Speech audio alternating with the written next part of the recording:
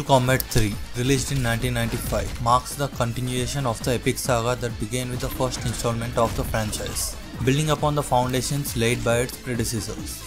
Mortal Kombat 3 expands the mythology of the series, introducing new characters, realms and conflicts while further exploring the ongoing struggle between the forces of good and evil. To fully understand the intricacies of Mortal Kombat 3 and its sprawling storyline, we must embark on a journey through the realms once more, delving into the depths of Mortal Kombat universe to uncover the secrets, betrayals and alliances that define this legendary saga. Let's get started.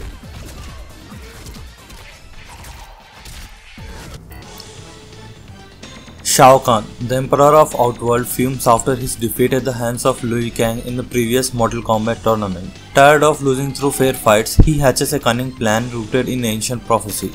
Shao Kahn utilizes his shadow priests, led by the sorcerer Shang Tsung, to resurrect his deceased queen Sindel.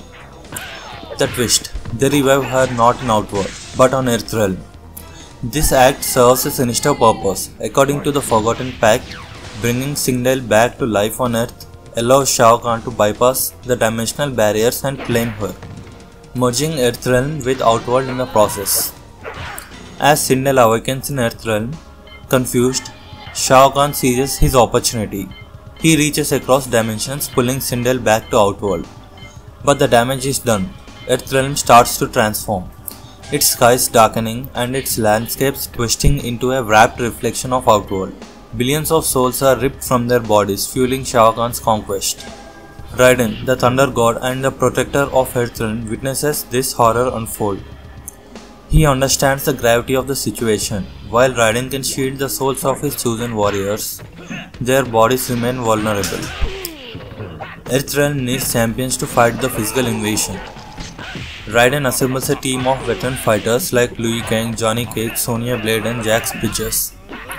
New faces also emerge, including Cyrax and Sector, Lin Kuei ninjas grappling with their clan's transformation into cybernetic assassins, and Kitana, Princess of Edena, a realm already conquered by Shao Kahn.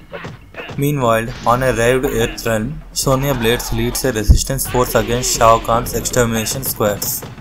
Jax, cybernetically enhanced after losing his arms in a fight with Kano, joins her cause. They encounter other survivors, including martial artist Kung Lao, who becomes a crucial ally. The Lin Kuei clan, known for their deadly assassins, undergoes a drastic change. Their grandmaster seeks ultimate power by converting his ninjas into cyborgs. Sub-Zero, a prominent Lin Kuei warrior, refuses this transformation and becomes a target. He escapes the clan, vowing to find a way to reverse the process. Shao Kahn, revealing in his conquest, announces a new Mortal Kombat tournament. This time, however, it's not battle for survival of realms, but a showcase of Earthrealm's impending doom. Raiden, aware of Shao Kahn's manipulation, discourages his warriors from participating. Despite Raiden's warnings, some combatants driven by revenge or ambition choose to enter. Sonya seeks Kano, her nemesis, who serves Shao Kahn.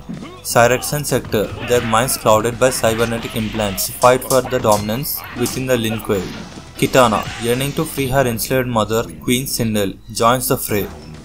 Throughout the tournament, hidden agendas play out. Sindel, seemingly brainwashed by Shao Kahn's magic, fights for Outworld. However, it's later revealed that she is under a powerful spell forced to betray her own realm. Meanwhile, Shang Tsung, ever the opportunist, plots to overthrow Shao Kahn. He seeks powerful artifact, the Medallion of Shinnok, the fallen Elder God, believing it can grant him godlike power.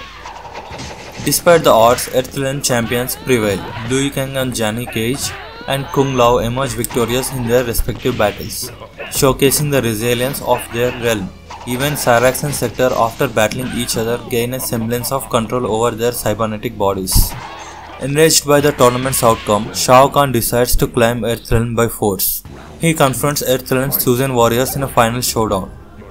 Liu Kang, fueled by the hope of his fallen comrades, faces Shao Kahn in a brutal battle. In a display of incredible strength and willpower, Liu Kang defeats Shao Kahn, shattering the Emperor's hammer, the source of his immense power.